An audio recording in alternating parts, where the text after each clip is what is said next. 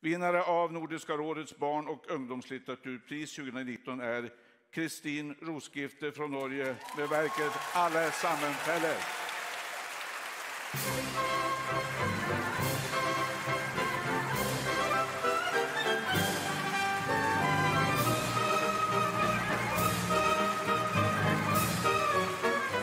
My name is Kristin Roskifte.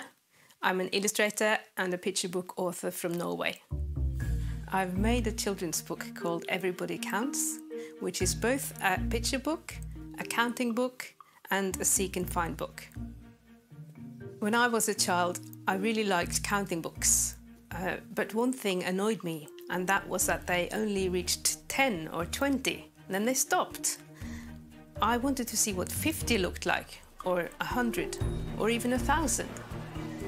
So I wanted to make a counting book that reached really large numbers. This is a final boarding call here. I've always been very curious about people, liked to watch people and imagine their lives. And in the book you can count them, you can follow them, you can feel for them, and you can see how everybody's stories interweave and find out their secrets. So it is a counting book where we count people, and we start with 0, so no people in this page. And number 1 is a boy. He's lying in bed counting his heartbeats. He wonders how many people are looking at the same stars right now. And you can choose any person from this page and follow them and find out about their stories. For example, if we start with a man with a mobile phone, he number 9, he's in the queue, he's standing there. He's also running a marathon, and he's at the cinema. We can follow him further, but I think we'll go back to number 6, which was the lift again. Text said that 2 of them feel lonely, and that is the woman in front and the man in the back. In this picture, they don't know each other yet, but we will follow them and find out, for example, that they are both interested in art, and in the library they see each other through the art bookshelf.